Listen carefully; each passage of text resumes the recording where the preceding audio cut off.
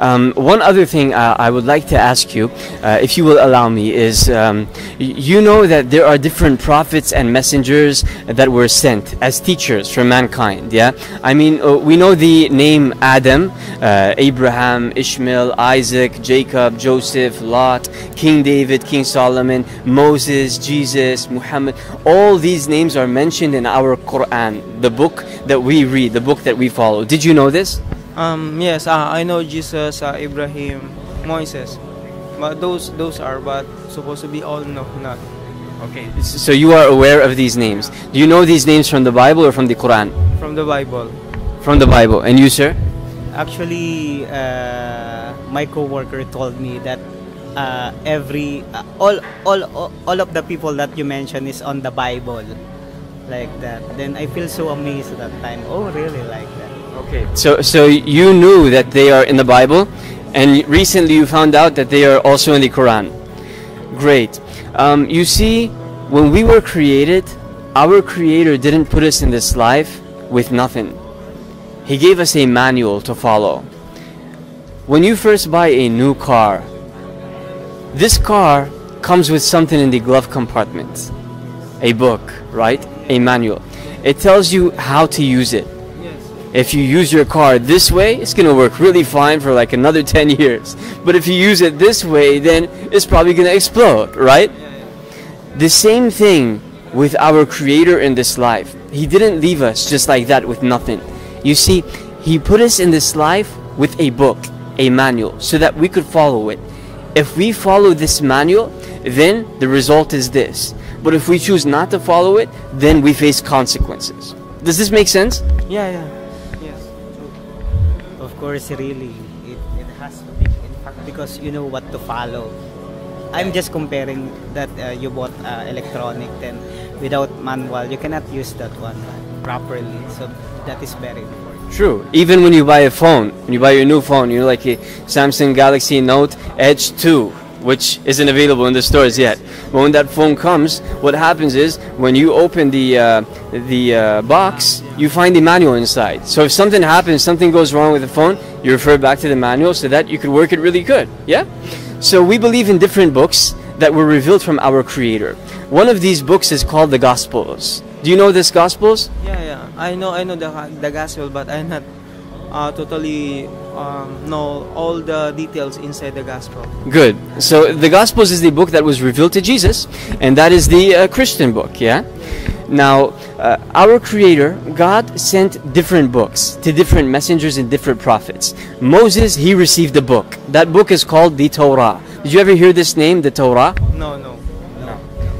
This is also known as the Old Testament. Did you hear this? Yes. The Old Testament, yes. So you are aware of the Old Testament, but you're not aware of the Torah. Okay. Its name has been changed recently, not too long ago, probably like 1,000 years ago or less, to the Old Testament.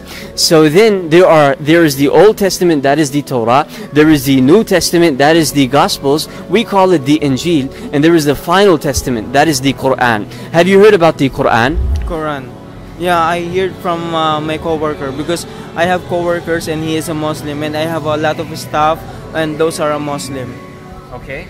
Sometimes I encounter customer on the floor and they telling me that, you know, I will give you book and that is Quran. Just find time to read this because it's beautiful. Did they give you a Quran? Do we have a Quran? Where are the guys? Do we have a Quran? Yeah, we do, but not right here, right? Okay. So I know that if you were to get into this book, look into this book and read it, you would discover something that you have never seen in your life, or something that you have never discovered before.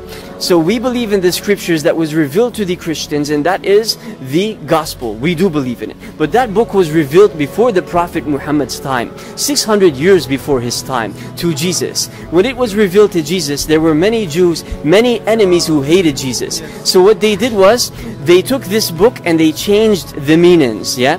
They changed the meanings, they twisted the interpretations, they put in the Trinity, they put in the crucifixion, they put in a bunch of lies for their own benefit, yeah, so that they could benefit.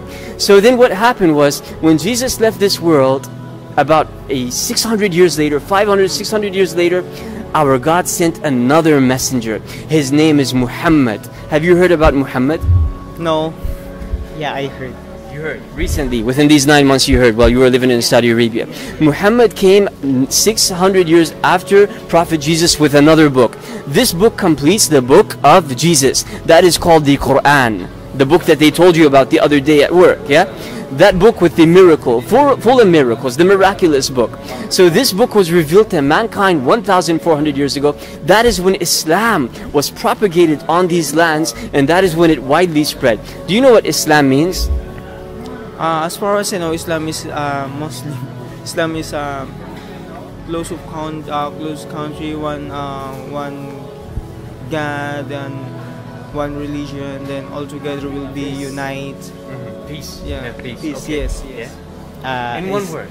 Islam itself, I don't know. Okay, let me help you out. It's okay. Many people don't know. And that's why we are here, to help you, to give you this information so that you could share it with the world. Perhaps you may accept it, yeah? Islam means submission. When I say I am Muslim, this means I submit to the commands of my Lord. This means my Lord gave me requirements. Do this and don't do this. If you do this, you will succeed, you will pass. But if you do this, you will fail. I immediately submit to it, yeah? So you are working in a company. Your company gave you a contract. This contract has some rules. Do this and don't do this. If you do this, then you will continue with us. But if you do this, then you will be terminated and returned back to your country, yeah?